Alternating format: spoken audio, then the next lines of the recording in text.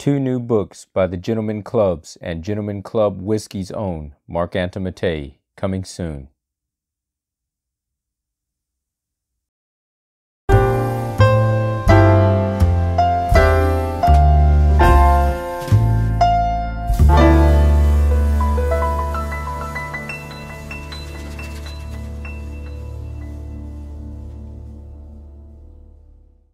Hello, gentlemen, and welcome to yet another episode of Gentleman's Club Whiskey. I'm your host, Marc.antomattei, and in today's episode, I'm going to give a very quick review over the Hakushu Aged 10 Years Single Malt Whisky from Suntory, from the Hakushu Distillery, as we have already done the introduction to the Hakushu line of whiskeys.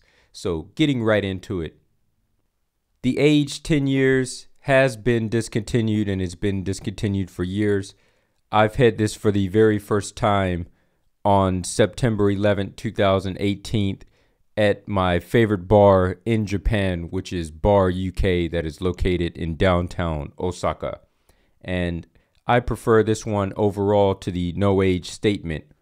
On the nose, it's fruity with green apple, citrusy with a hint of vanilla, and grassy. On the palate, it's fruitier in flavor than the no age statement, similar but not the same. Green apple's taste is more candied here. And on the finish, subtle smoke, even lighter than the light smoke that appears in the no age statement. Better and longer lasting finish than the no age statement. Candied, just like in the palate. And the color to this whiskey is gold. That's my own assessment, as Suntory didn't give a color assessment of this whiskey. This one, unlike the rest of the lineup, comes in at 40% alcohol by volume, whereas almost every other whiskey in the Chita, Hakushu, and Yamazaki line is 43% ABV.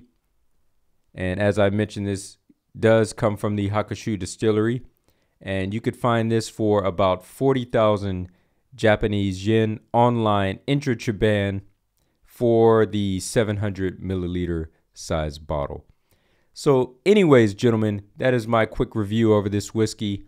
I would like to tell everybody out there to please, why am I at a loss of words? Please drink responsibly.